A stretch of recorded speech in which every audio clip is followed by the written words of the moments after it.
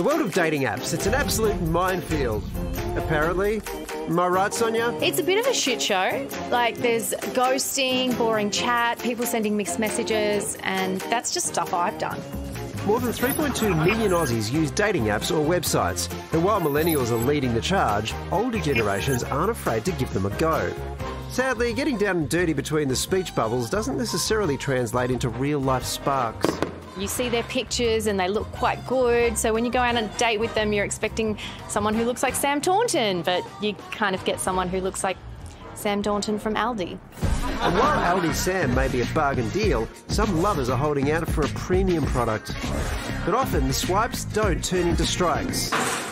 Everyone's going for the top 10% of people on a dating app. You've literally got a couple of photos and a limited bio. So I just think great people are missing out on each other. And, you know, most people want to meet in the real world. But one Aussie scientist just might have unlocked the key to finding that magic ingredient. Chemistry. DNA Romance brings the elements of chemistry to online dating by evaluating your DNA and looking at genes that correspond to human attraction. So how does it all work? We'll send you out the kit, you'll do a cheek swab and you post it back to the lab. It's like, you know, any other dating profile, except you've got a little bit of extra information. We have a DNA compatibility rating that indicates the level of chemistry between the two people. Hey, if I'm going on dates, I'm probably shedding some saliva anyway, so why not put it to a good cause? But how does our DNA dictate our dating destiny? We've got an opposites attract matchmaking algorithm, so we look at a particular set of genes that correspond to your immune system, and we give you a very high compatibility rating if you're quite different to your match. So what are the results? Yep. Oh, do we have chemistry? It says sham, wait, what does that word say? Chlamydia? So no chemistry then? Oh, I don't think so, Blinky Bill.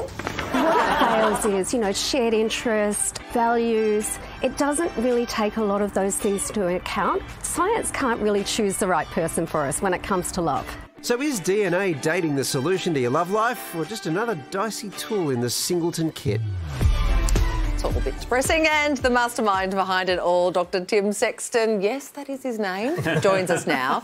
Hey, Tim, are you saying that 40 years of rom-coms have all lied to me? Do we really need DNA to figure out who's right for us? Well, you don't actually need DNA. You're naturally wired to identify the right person, and it's through your sense of smell. So if somebody smells good when you meet in person, that's a great match. And when people use online dating, you don't get to use your sense of smell. So with DNA Romance, you get to predict whether somebody's going to smell good before you meet in person. Dr. Tim, what gave you the idea for this? Was it your own singledom?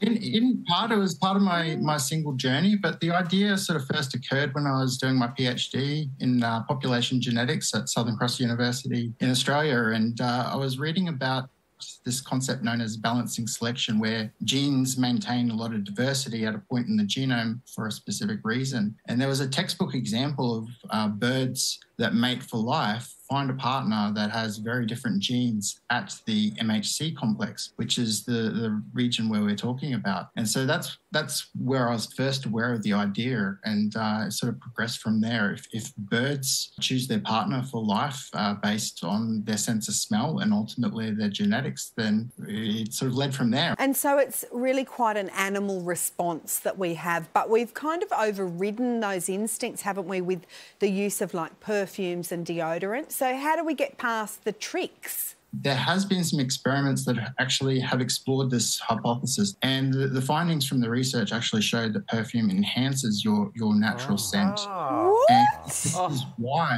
different perfumes smell different on different people's skin. So that's why you can say that smells good on you.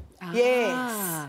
Does that mean Sam still has to wear Lynx Africa, though? Yeah, well, my girlfriend likes it, so maybe it's all working out. Dr. Tim, have you used any of this DNA magic to engineer your own love life? Ooh. Not necessarily engineer my own love life, but help guide me in my relationship choices, certainly. And? I've definitely had some success. Hey. Oh, my goodness. Do you want to borrow the Lynx Africa, Dr. Tim? I don't need it. Well. He knows what he's talking about. Dr. Tim, thank you so much for your time. You're most welcome. Thanks for having me on.